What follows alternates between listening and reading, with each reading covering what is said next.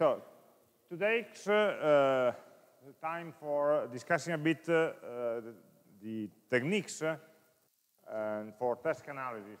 Okay, we already mentioned a couple of words last time about what is task analysis and how it fits in the overall process. Where actually we can see it as a way of formalizing what you discover about user behavior during the need finding phase, and may also become a sort of a preliminary specification for the activities that the user can perform by interacting with your system. Okay? In a way, knowing what the users will do and in what order will help us in defining which user interface elements we need and where to put them, okay? And so also for organizing the interface and the workflow of the user. In a way, we are trying to transition between how the user is doing a given task today with the tool that he or she has today, and we transition to how the same user will do the tool in the future with our proposed system, okay? So this is one possible representation technique for expressing this kind of decompositions. So see how a user knows their goal and how they split their goal into a sequence of actions and the knowledge that they need to have in order to perform this set of actions.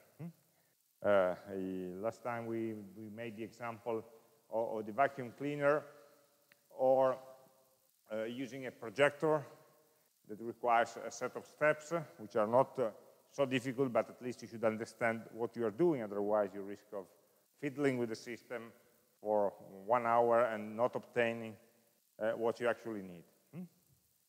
So the main probably takeaway for today's class is this slide. So I try to be very clear about the levels at which we are describing user actions. So the goal embeds the motivation of the user. Why do I want to do that operation? Okay. So the goal is never, for example, log in to the website. So it's not a goal in itself. Okay? It doesn't bring any satisfaction, any value.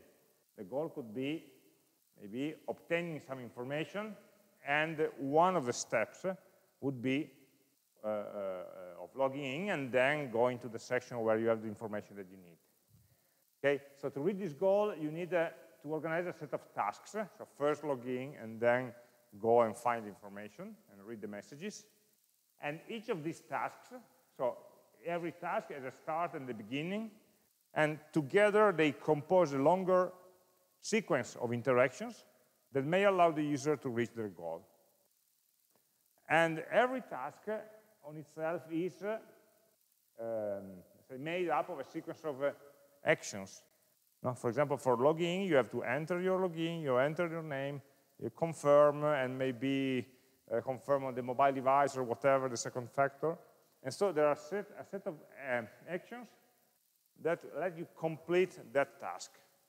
Once you completed that task, you move on to the next task that will allow you to get closer and closer to the goal.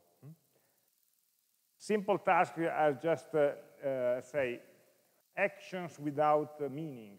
Okay? If I enter my email into a text box, it doesn't mean anything by itself. This text box may be anything. Maybe a login text box, maybe a subscription for, I don't know, a newsletter or whatever. Okay? So actions by themselves don't have any meaning, but they are single steps, okay, in a larger task. A task may have a meaning to the system, in the system language. You know, the login functionality is something which is clear. It's a functional requirement, but by itself, it doesn't need to have a meaning for the user. Okay, the meaning for the user is at a higher level, of goals. So what we get from the need finding are the user goals. Some idea of the user tasks, of the current user tasks, and we need to plan the future user tasks that we are proposing for reaching the same goals in a different way, or in a better way, or for reaching new goals that currently cannot be, are not supported or cannot be reached. And then designing the actions, of course, implies the detailed design of the interface itself. So the screens, the buttons, the elements, where the user is acting on them, actually. So what we want to try here is to articulate the description at the task level.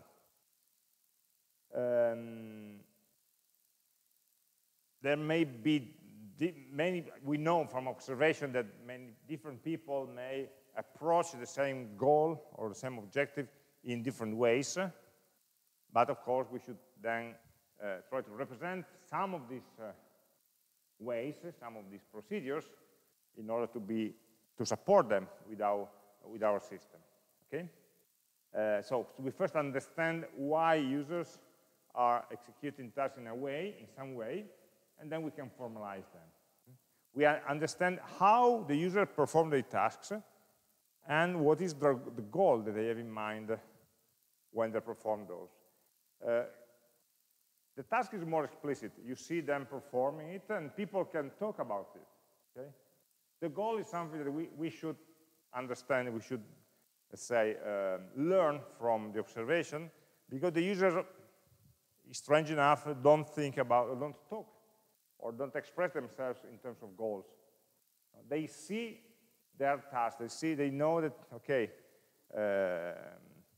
I have to enter my data in this form. This is a task, but by itself doesn't mean anything. The user, of course, enters some data into that form because he wants to enroll, he wants to reply to a questionnaire or whatever, okay? But the final goal is very seldom expressed by the users. So, but we know, we will recognize these two levels. But at the task level, why are we trying to represent tasks? Well, first of all, tasks are closely related with the functionalities of the website or the application. Okay? If the user, for reaching some goal, needs to do a task of, I don't know, rating and ranking other people's contents or whatever, or approving some letter or some proposal in a workflow, okay, if this task is required by the user, then it needs to be supported by the system. And so it translates quite directly into functional specification for the system. What are the functions the system must support? And then this function can be combined in different ways according to the user path and the user goals. And combining tasks means planning the navigation of the website or the system. So I have task 1 and then task 2, and inside the task I have different actions that should be done maybe sequentially. So I need to provide some internal navigation and some broader navigation for moving from task 1 to task 2. After I log in, where do I go? If I need to, upload my homework, in which section should I go to start the tasks that will lead to this result, and so on. And so, in a way, we are transitioning from understanding the user to designing the system. This is an example, very simple. You can take any window. This is a dialog for printing, for example. And there you can see from this window all the possible actions that the user can do. So every button, every checkbox is a button, is an action. The user can click on it, the user can select it, the user can write on it, and so on. But you don't see these buttons by themselves. They're in some way grouped. They're grouped by similarity of the actions. And this groups more or less correspond to the different tasks that the user may or may not need to do. So one is selecting the printer. So this set of items, we have a drop-down, we have a properties button, we have a print to file option, and so on. We are selecting the destination. In the second group, we are filtering the source. What are we printing? Which subset and in which format? Then we are planning, the output. How many copies do you want them in an order or another, and so on. Okay, here we have the customization of the content, and on the bottom we have some properties. So you see that different parts respond to different questions. So if the goal of the user is just print it, it will open this window and click OK. If the goal of the user is to try to print, for example, the handouts of a lecture with small slides, 3 per page, on both sides of the paper, so in the user's minds, we have 2 additional tasks. Select, I want to print handouts, and I want to print them double-faced. Okay? And so we activate in some way. We use some portion of this interface, and probably what we are thinking when we select what we print, we don't need, say, if I'm selecting what I want to print, I only deal with this portion of the interface. And in that moment, I'm not thinking about the printer, not thinking about the print range or so on. Because there are different moments. I may need them or not. Okay, so behind this example window, there is the assumption that the user may want or not to do some task. In this case, all of these tasks are optional. And in fact, we have a sensible default, and we can just go to the end and click on the OK button. But otherwise, every portion allows the user to, depending on their goal, to execute the task or not. So this is a micro example, a macroscopic example. So everything in one window. But the same we can see, for example, in a website that has different pages, or in an online procedure that has several steps. Okay, we are always assisting the user to reach their final goal through a sequence of steps. In this case, all these steps are optional, and they may be done in any order. And so there are not so many, they are not so complex, so everything may just fit into one window. If we had some requirement for ordering the steps, I probably would have designed 2 different windows, step 1 and step 2, so that the user cannot mix the order or doesn't have the option of executing the task in the wrong order. There is no right or wrong order here, so having everything together is fine. So you see that even simple design decisions are the consequence of which tasks we want to provide the user, and in which constraints the user may need to execute them.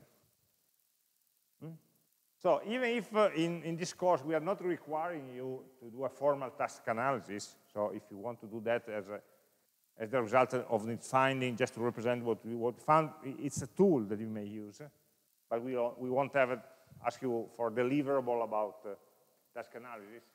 It's really the inflection point from the need finding above and the requirements below of the functional specification, so the requirement of the system. There is some information for building the interface, and also some information for the documentation. We never think about documentation, but it's also an important part.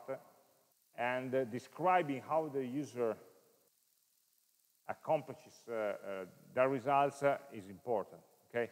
So in many cases, documentation tends to be bottom-up. You have this window, and this window has 27 different options, and I will explain you one by one what these options are doing.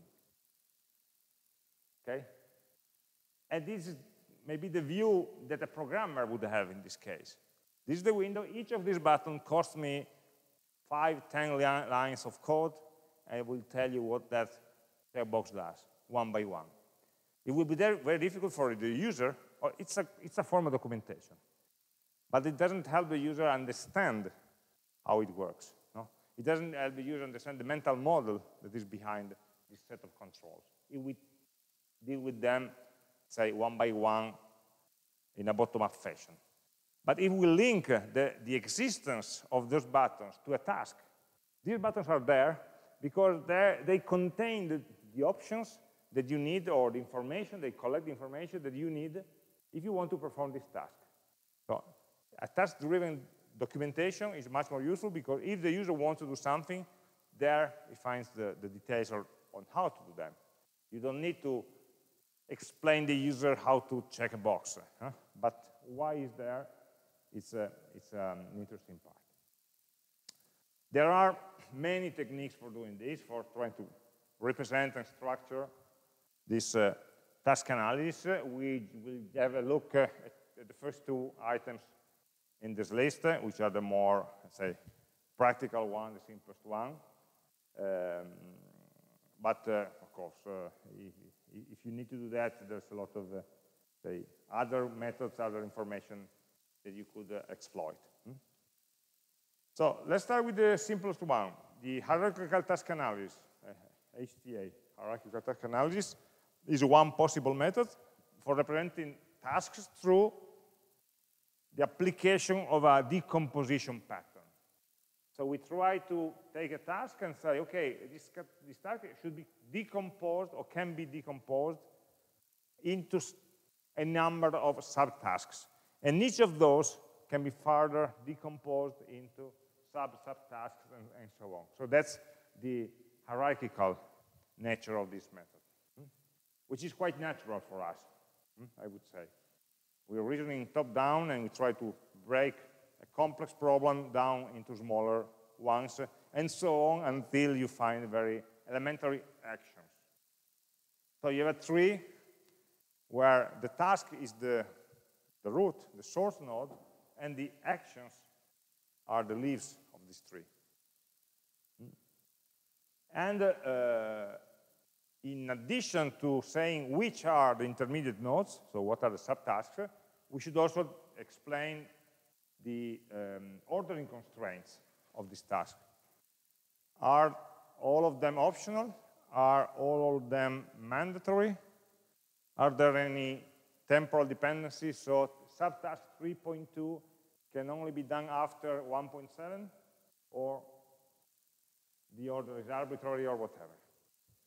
So in addition to the decomposition, which is a static view, we should also need to provide some dynamic information for providing the rules for defining the legal sequences of subtasks. So for example, the cleaning task that we used before as an example is an example, classical example of a mainly sequential task, where the subtask should be executed in order. You cannot clean the rooms if you don't get the vacuum cleaner before.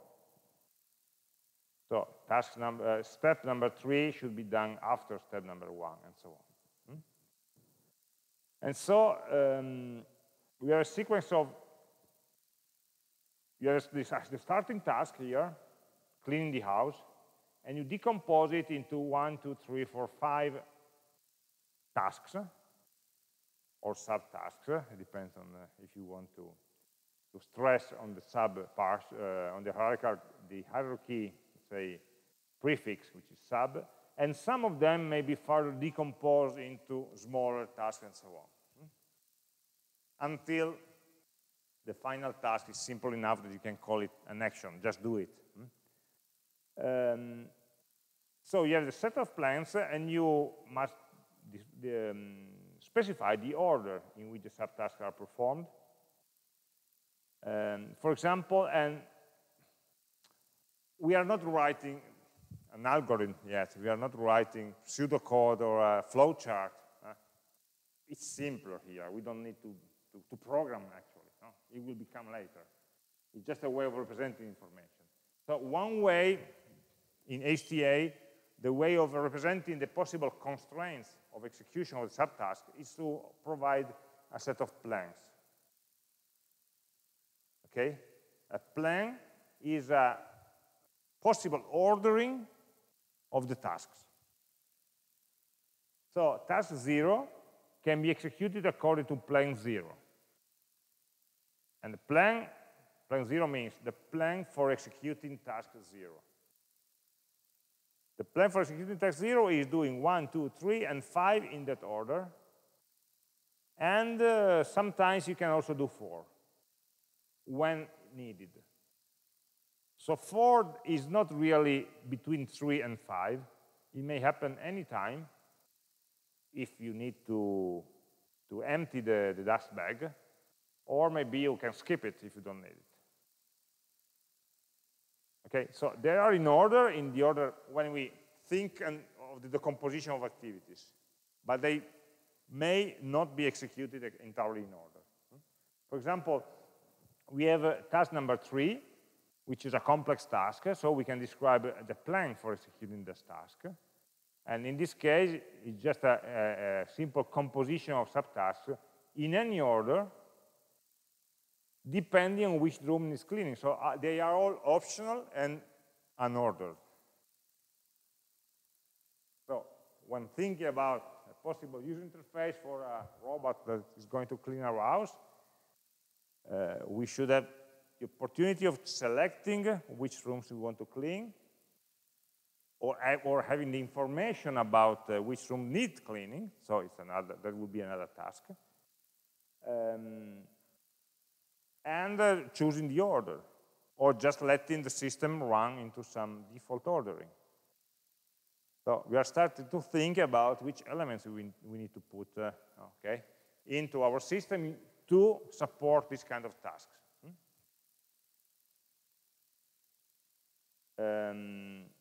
Okay, this is what we said before. And of course, every plan or every task can be described at different levels of detail. So for example, one different, say, specification for plan for executing point 3, so plan 3, would be, okay, the hall should be cleaned every day, the living rooms at least once a week, and the bedrooms only when visitors are due. It's not something I would like in my house, but okay, that's an example. Okay, so you may have maybe other requirements that can dictate the schedule for executing these subtasks. So in the first definition, we just say when they need cleaning. In the second case, okay, we have a plan which is more specific because we have some rules. It depends whether at this stage we really need to go into that detail, or we have the information for going to that detail. There is no, like in programming, at the end you have to write code, so that is the end point. The final decomposition task is writing code instruction. Here you just stop when you have specified enough information for you to be confident to go forward with the project. So the decomposition actually answers to the question, what subtask must be accomplished to perform the main task? Okay? And the answer is informed by our observation tasks. Okay? We know how a task should be decomposed, how a task should be performed, because we observed the users during those tasks. Okay, maybe we already have some previous knowledge by ourselves, but mainly we should try to represent the user's knowledge there.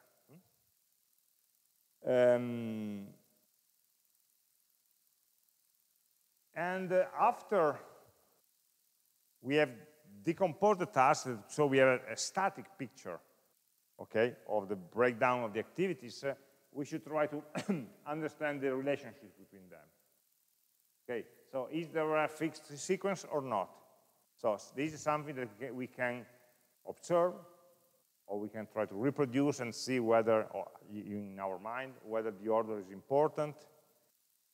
Are there any preconditions or triggers that tell me that the execution of some task at one stage will trigger another task that will be executed later on?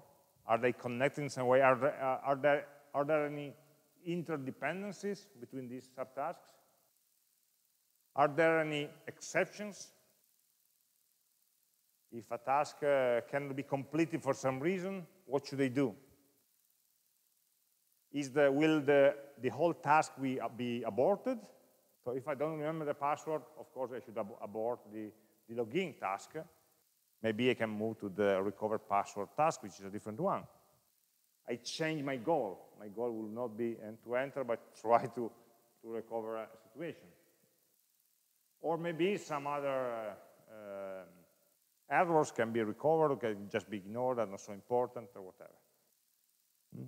And so these are just sample questions that we may ask ourselves to describe how these subtasks compose into plans.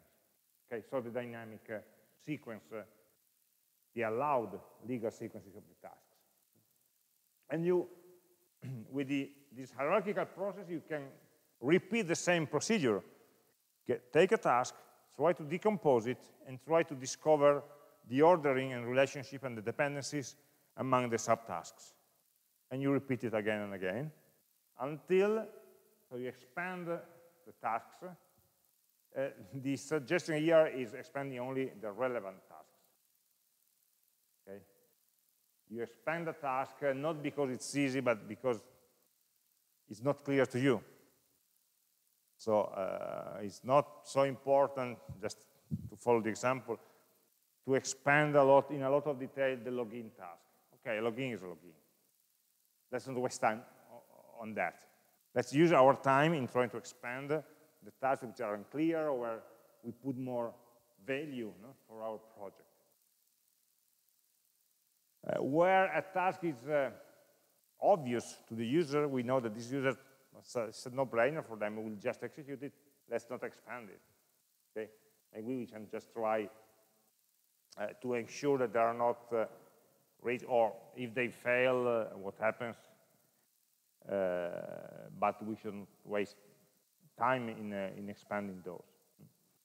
So we stop the expansion of tasks, so we start for one task, decompose, decompose, decompose until we find a task that we think is not so relevant, or it will be easy to the user, so they take it for granted, or when we go down to the level of motor action. So when you're trying to say, click, enter, write, at that point they are, say, motor action. There are physical actions by the user, and so we don't need to decompose them any further.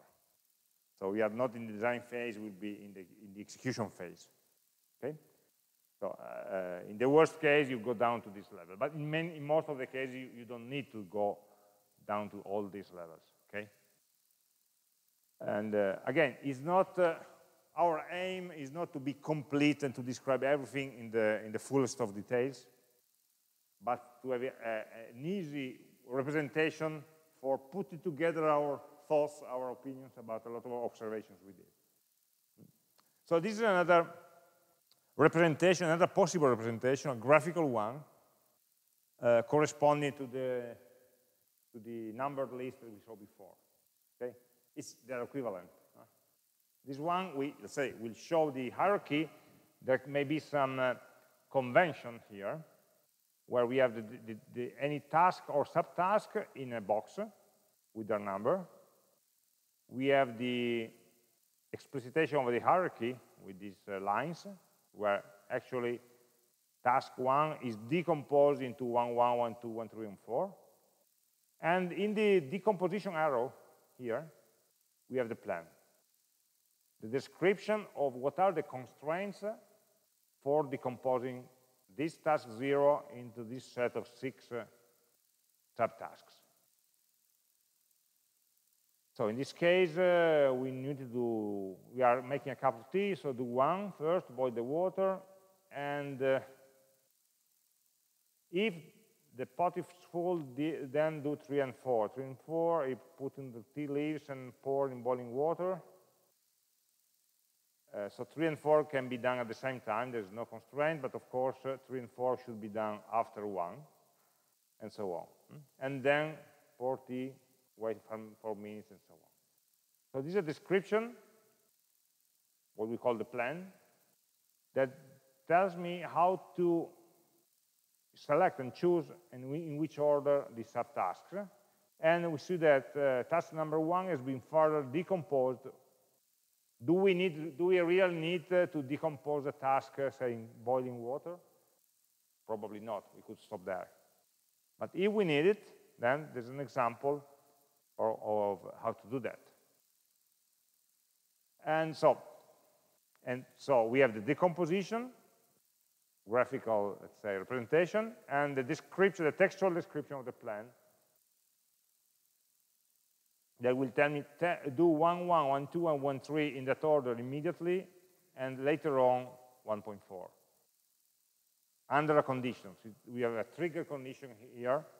In this case, it's an external event that will tell us when we can execute 1.4. Okay? In this graphical representation, we also have this line here below that will say, I'm not going to decompose it any further. Okay? I stop here. So that I haven't forgotten to decompose it. I decided, I chosen not to do it. And I write it a line. As a representation, it's equivalent to this one, okay, that we had before. It depends on whether you feel more comfortable with sketching something on paper or writing lists and so on.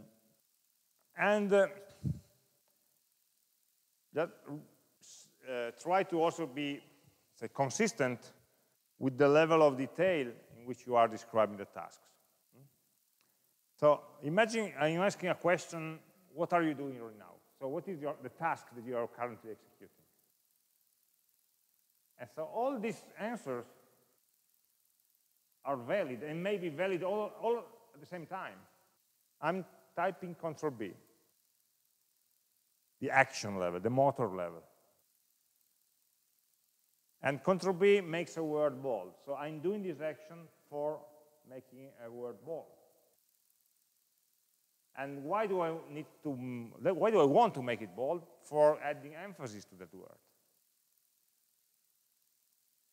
And emphasizing a word is one task, one possible task in the edition of the document, in the editing of the document. So one could also reply, okay, I'm writing a document. I'm modifying a document. Or this is just a neutral description. I'm editing a document. This is a view that a word processor may have. Writing a letter is something that is more the user mind. This is not any document, it's a letter. And this letter is for a legal case or for my resume or for my report or whatever. So the last one is the goal.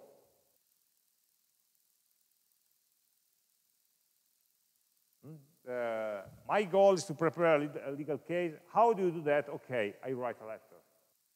This is the top level task. And the others may be subtasks. And if you are planning a system for helping people writing legal documents, you may imagine that. In your task analysis, do you really need to specify that making words bold is done by clicking Control B? Maybe not. Maybe it's something that you can take for granted. And you can stop probably here. Editing a document, and the editor should have the capability of formatting text using the usual formatting commands like bold, italics, whatever. So we don't need to go to the motor level every time.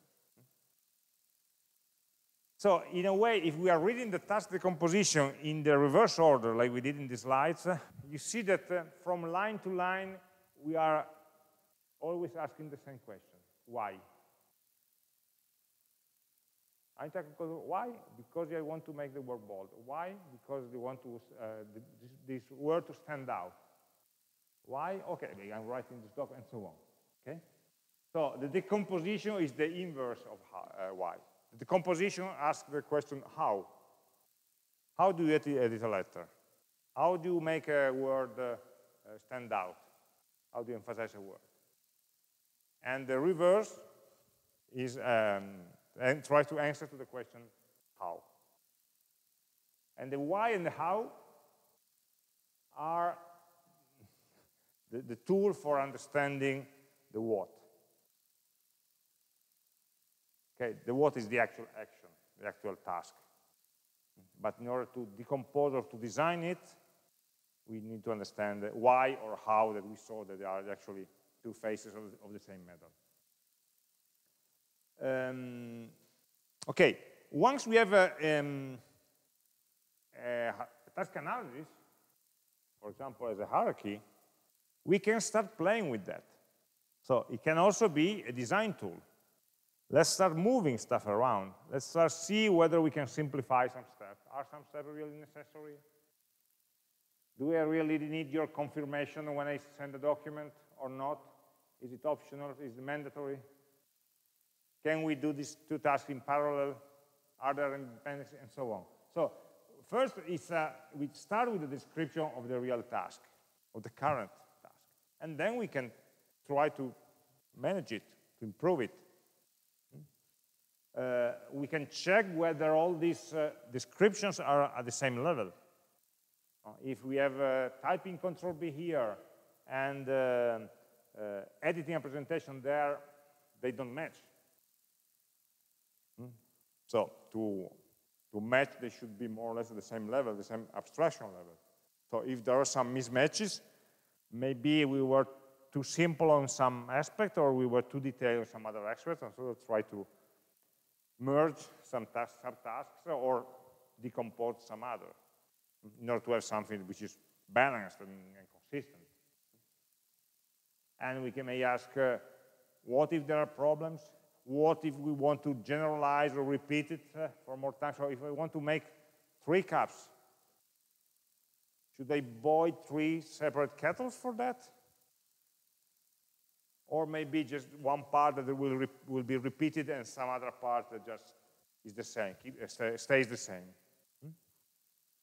So once you have this representation, it's easy to ask these questions because you have some picture in front of you. It's not all abstract reasoning. And this will help us to refine the specification, the requirements for what we are going to build next week, basically.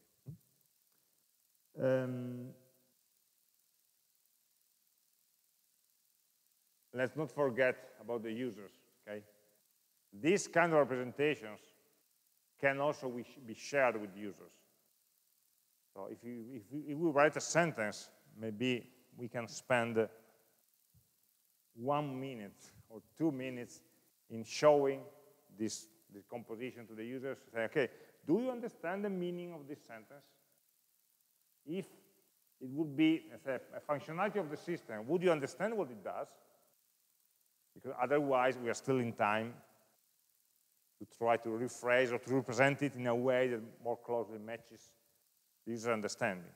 Okay, let's never forget every step, like, when you are, maybe I already made this example, when you are writing code, you stop and debug every so often.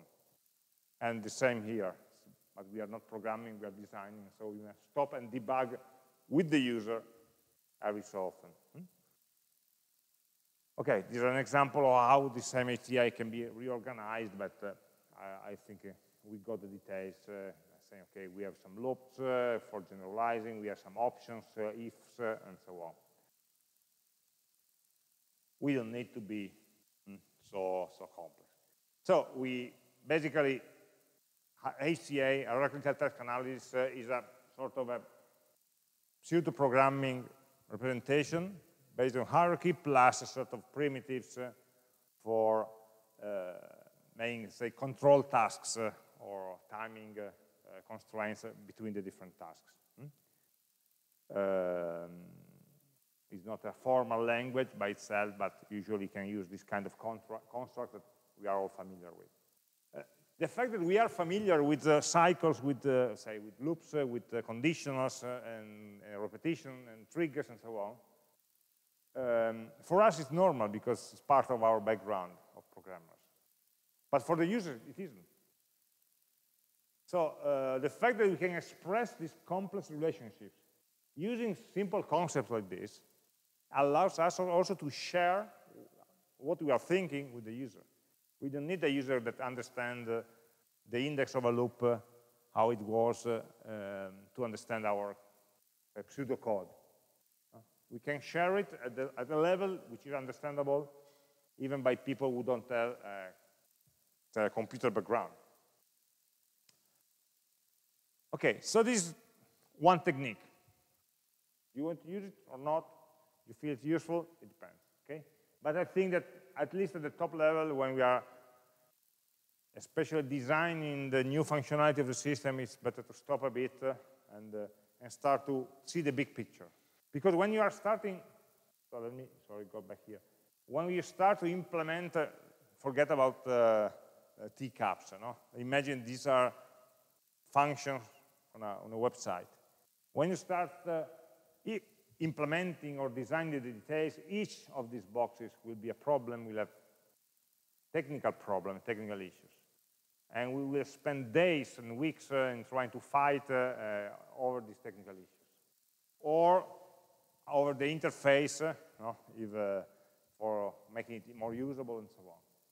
If we don't have the big picture somewhere, we really risk of getting lost in the details, and there's something that really doesn't flow because we lost track of what the user would feel. Because you are implementing one form, and one form on a web page will take you 3 days. The user will click through that form into 1 second. So your perception of the development is very different from the perception of the user. Okay?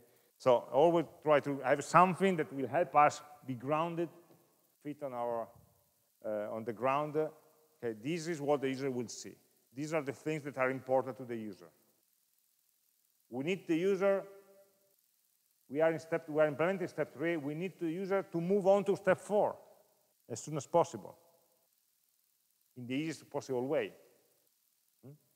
So my suggestion is just, at least at a high level, try to do some kind of analysis like that for the main task that you are designing. Yes?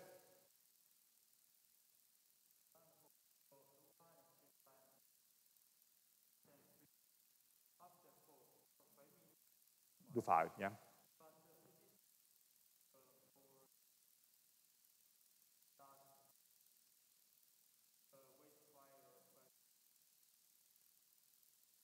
Yeah. Yes, what you are saying is that if you say that 5 comes after 4, you don't need to write after 4 or 5 minutes. Okay. This is redundant. Okay? There's redundant information here. So these are more, say, human readable notes than programming instructions. So it's okay if, in a previous version, I think that you already have this, this problem. So step 5 wasn't even mentioned here. At least it was written in words here and as a separate task there. Okay? So it's not perfect. Maybe the second one is more precise. We could have, so I don't find, I probably find something wrong with this being a task, because it doesn't involve the user in any way. The user doesn't have to do anything. It's just a condition for doing 5. There are no strict rules here, okay?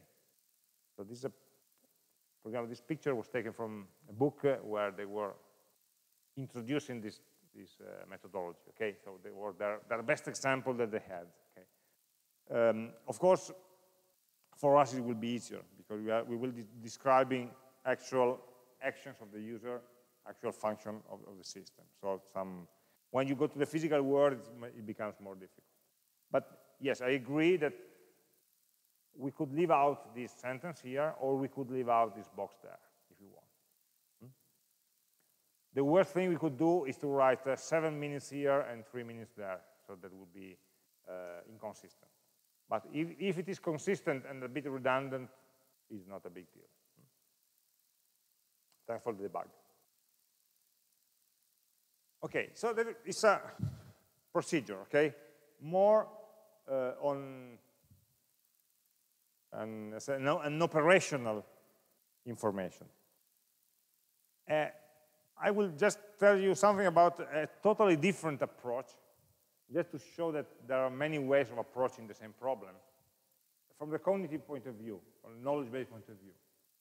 So first, we discussed how to do operations, how to decompose actions. Now we ask ourselves, what is the information hidden in these actions? The information provided by the system, or the information that the user needs to have to operate the system. Okay, this will be more interesting, for example, the documentation. So you may have a manual, a set of instructions where you don't understand anything, because it uses some words or some concept that you don't know. So it's not just how to operate, but what is the purpose, what are the concepts that are involved. And so in this case, we are trying to represent the knowledge assumed by the user and embedded in the system. That these two kinds of knowledge need to integrate with each other. And for example, one possibility is trying to decompose according to some concept taxonomy. So the example here is on the functionality of a car, okay? You are designing a new car and you want to list the functionality of the user interface of the car. So not about how the engine works, but about what part of the car the user uses, feels, and controls. Okay, so one part of the car would be all the motor controls that are composed of steering, or checking the speed, and the lights, and the washing, and so on. So the different parts, different functions of the car, different functional areas. So controlling a car means controlling its direction, means controlling its speed, means controlling the lights, means controlling the wipers, the inside heating, the stopping or parking, the radio entertainment, and so on. So these are not tasks to be executed. These are different knowledge areas. Then you need to be proficient, or you need to be knowledgeable to be able to operate the car. You need to know how to steer. You need to know how to control the lights. Okay? It doesn't tell you how. It tells you that there is a subdomain of knowledge that you must possess. And on the right column, we have the user interface elements, or the control elements. Some are commands you can give, some are information you can get, that will allow you to interact with the engine on those specific topics, on those specific set of knowledge. Okay, so talking about lights, you may think about external lighting. So you have your headlights. You can have your rear lights, the back lights. The hazard lights are the 5 blinking lights that you can activate, or the internal lighting, so for lighting the inside of the car. There are 2 different concepts in the same domain of lighting, and they have different controls. So this is a case, it's quite easy, where we have a nearly one-to-one mapping between one concept and one control. In, say, older or old-style interfaces, usually you have one button, one control, one lever per each different concept, different area that you need to control. More complex systems, of course, cannot have so many controls, and so you can find that the same controls are mixed and matched together in a more complex way, because you need maybe with the same control to execute different actions. So maybe in the steering wheel you have some menu buttons, and you never know which action going up or down will do, because it depends on the context, whether you have the radio on or off or whatever. So it becomes more complex because there will not be a physical mapping between a button, a physical action, and the logical or the part of the car that is being controlled. Okay, so this is a sort of again, apart from the, let's say, the usefulness of this representation for the purpose of documentation, it's also useful for a designer to break down the different areas, possibly in categories that correspond to the way the users are seeing the categories.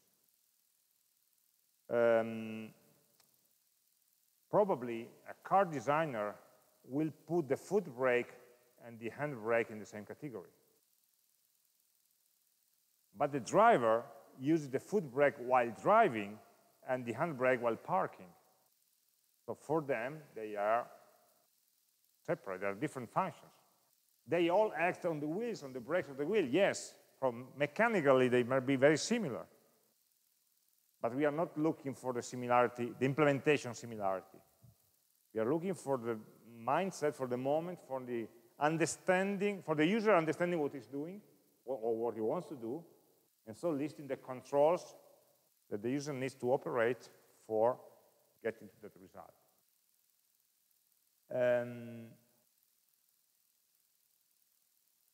How to discover this kind of decomposition? Again, the difficult part is not listing some concepts or arranging them. The difficult part is arranging them in the way the user is looking at them, is thinking at them. And of course, the user cannot be, we cannot expect the user to provide this representation for us. So we need to ask them.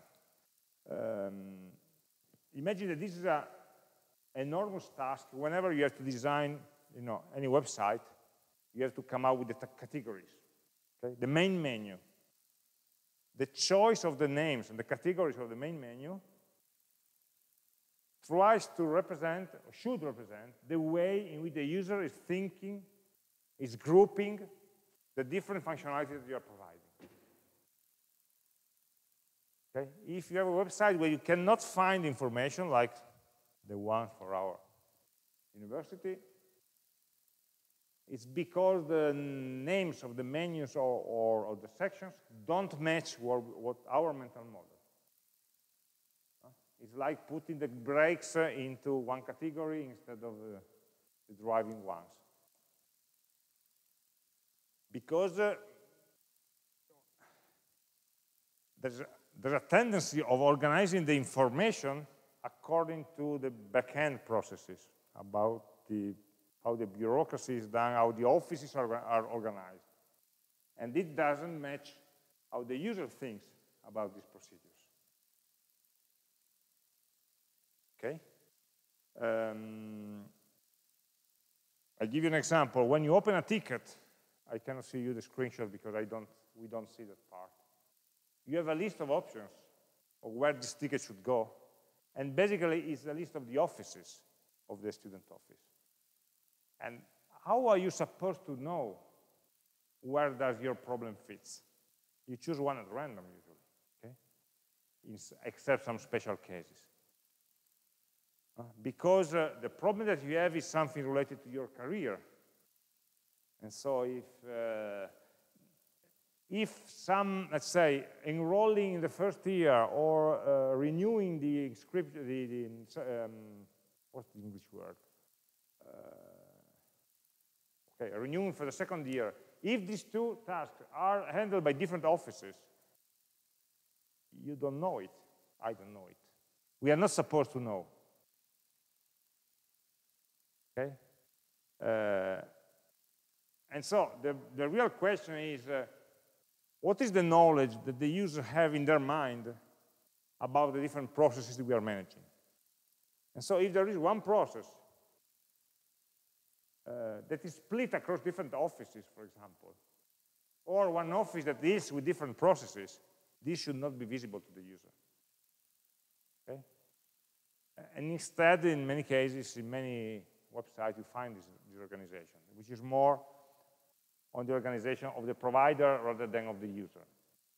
So it's not impossible, it's difficult, but it's not impossible to try to understand how people are organizing concepts and map the organization of the website according to the concepts in the mind of the users.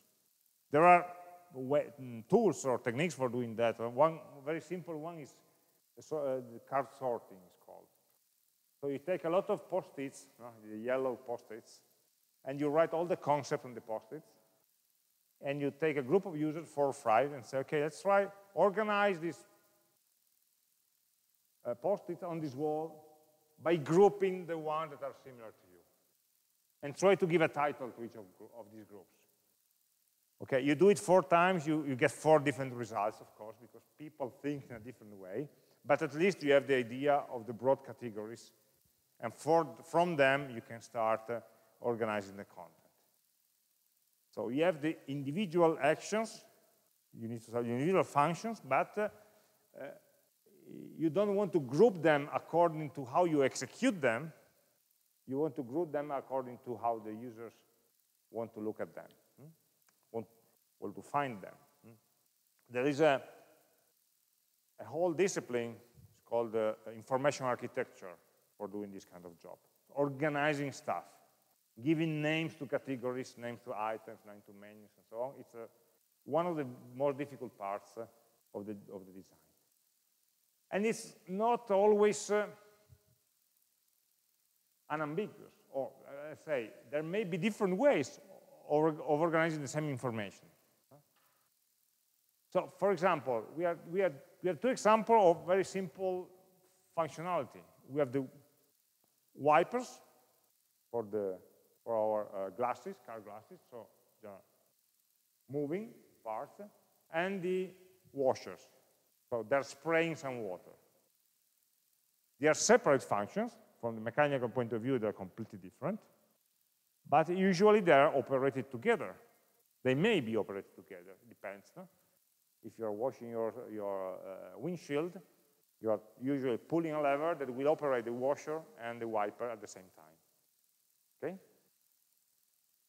So you can organize. So would you be more comfortable with the first organization or with the second one? In the first one, we have the wipers category, and you may have the front or the rear. Or, so by function. One function is wiping, and the other is washing. And washing, then we have the difference of the location. Or we may have a further composition of location, so front stuff. And in the front, so in the windshield, I may have wipers and I may have washers for the windshield. And the same for the back window.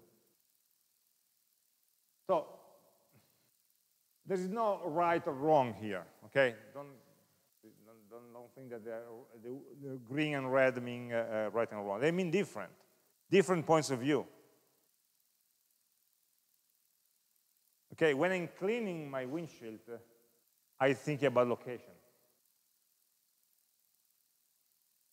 because they want the washer and the wiper to be operated at the same time on the front windshield.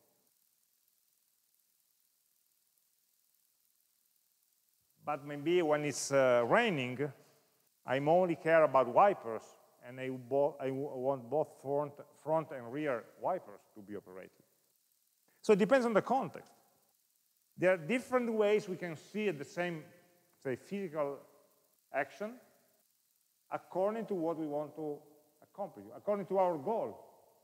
We are still trying to understand how to reach the goal for the user. So there are some cases. So first, there is no right answer. There are many options.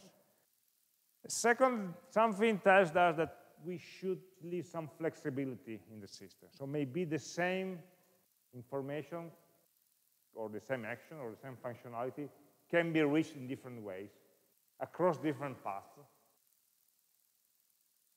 because users may need that action in different moments, in different contexts. So both are correct, can be useful. We can decide to support both, say, modes of navigation.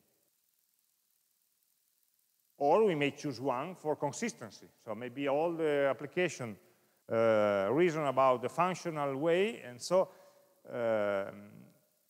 even if sometimes it could be, say, useful to have a positional decomposition, we use the functional one because all the rest of the website uses the same functional decomposition. So the user learns how the website is organized and expects some kind of decomposition to be applied.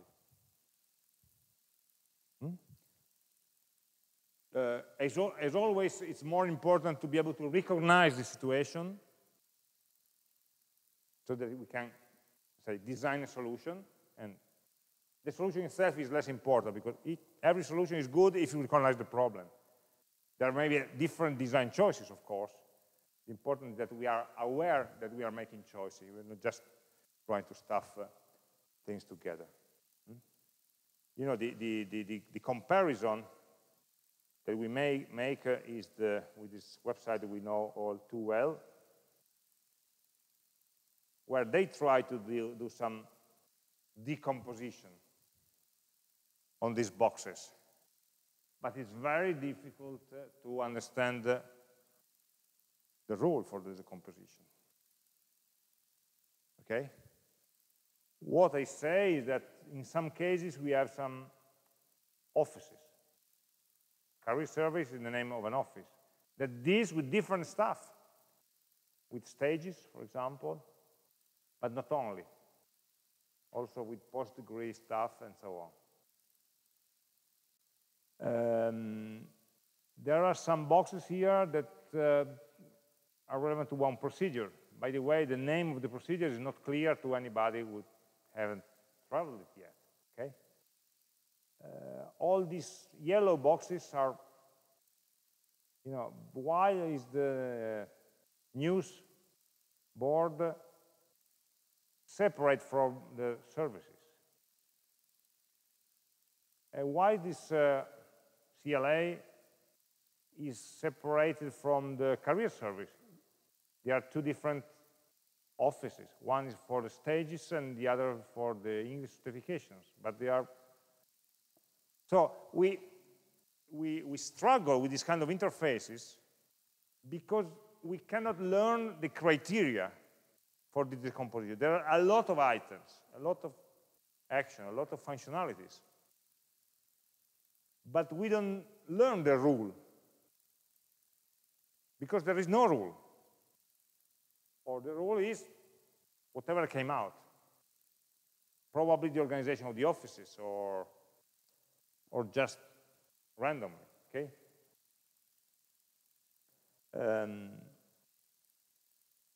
We don't click in on any of these. We will do it later to discover more interesting stuff. These pages are really useful for this course. Okay, so if we want to be more formal, more precise, or whatever, we can also, people, say, working with this knowledge-based decomposition can also invent some formalisms, say, okay, washing, wiping is the union, okay,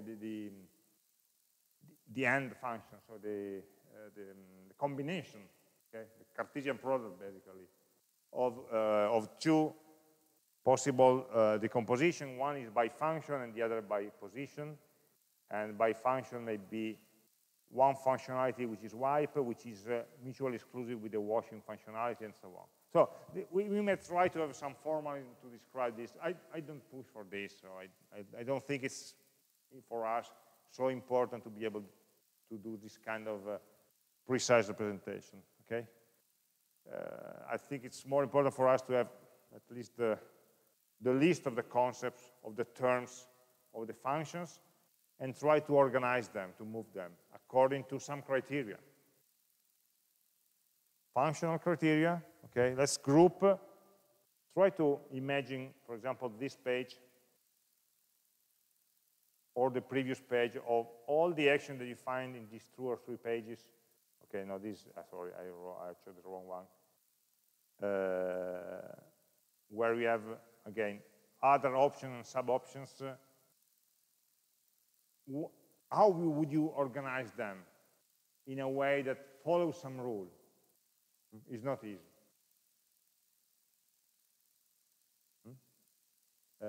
But at least trying to see all these concepts and try to make some, at least first level grouping is important for us, especially for the navigation, for 2 purposes.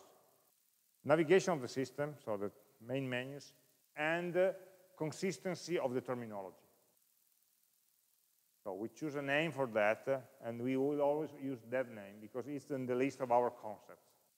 Remember, this knowledge-based decomposition also represents the knowledge that the user needs to have in order to operate the system. If a user doesn't know about handbrakes, it's a problem. You don't get your driver license if you don't know what the handbrake is and how to use it. Okay?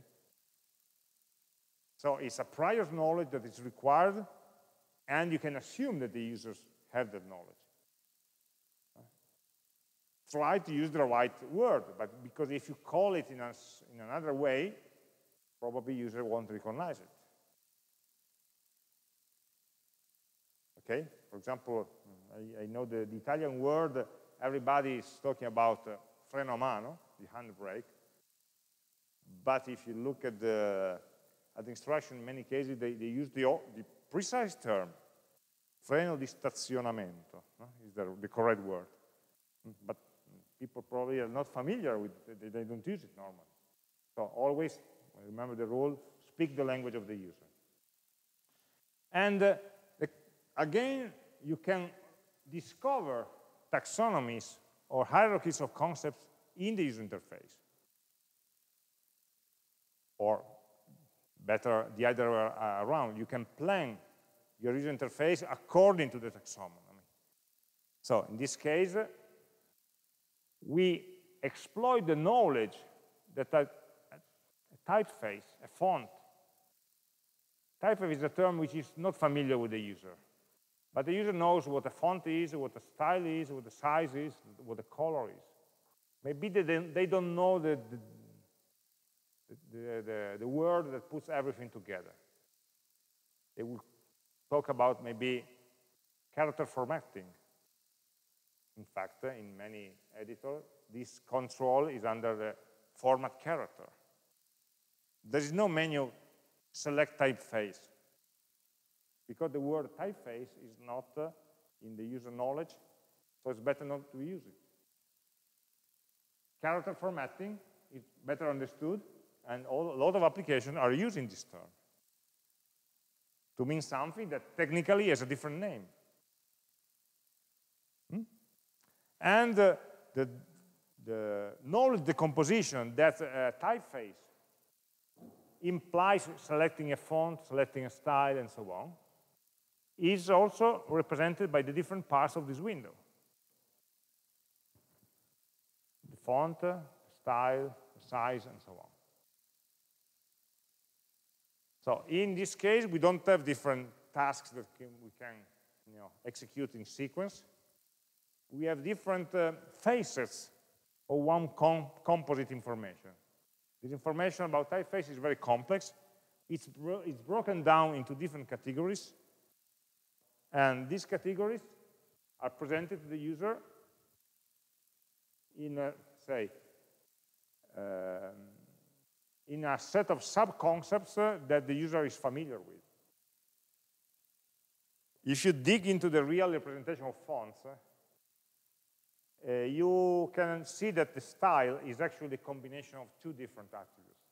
Because a font comes in different styles. So if you look at the list of fonts that are installed into your system, you may have Arial, Arial Narrow, Arial Condensed, Arial Bold, and so on. They are different fonts. And each of them may have variants. Okay? So this is a complex stuff, and the user interface hides this complexity. Let's choose a font and a set of styles, and this style is a combination of the different fonts of the same family plus the different effects that you can apply on them.